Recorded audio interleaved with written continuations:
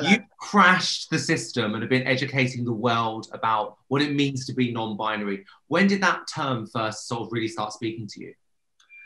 I think I've always kind of known that when I was growing up, I felt always a bit different, or like what I was told I had to do, it wasn't working with me. I was shit at football. Like I couldn't do all of that stuff. Like I realized very early on that wasn't for me. And it wasn't until I moved to London, and well, actually before that, fashion, seeing so much androgyny in fashion and thinking like that resonates with me a lot more than what I'm seeing on TV and things. So then I think moving to London and kind of living in East London, like there's kind of, no one has those barriers up. Like the gender expression is so creative and free here that it's not really an issue. So I didn't really think about it too deeply. And then I heard the term non-binary, and I think it's a good umbrella term for a lot of kind of people that feel genderqueer or gender neutral, or like anything that's under that kind of umbrella. So I think when I first heard it a few years ago, I was like, okay, that makes sense to me. I feel like my gender feels neither here nor there. It's very much one day I feel more masculine, one day I might be more feminine. Like to me, it's not really an issue.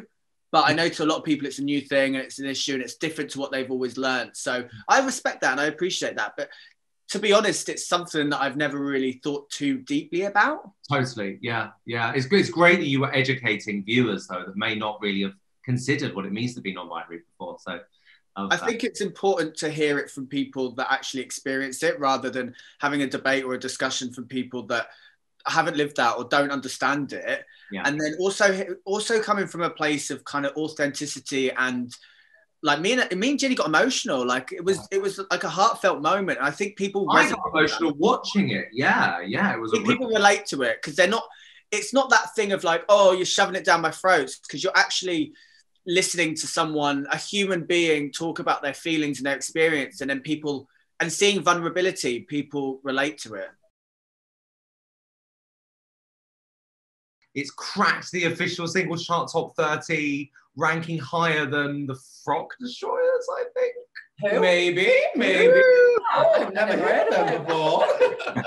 Topping the charts. It's the first time I've topped anything in my life. Can you imagine? Yeah, can you imagine such a thing? How are you feeling about it right now? It's crazy to see, like, I've seen people getting my lyrics tattooed on them, which has been madness. Gender bender, system offender, I've seen people getting them tattooed. Like about 5 different people have sent me photos of it. I didn't see it coming. No. I didn't see it coming. I remember when we first had those headphones in the workroom, listening to the song, and I was like, what is this? Teletubby stuff. This is camp, this is lazy town on acid. Yeah, but it's grown on me. It's grown on everyone. Everyone's living for it.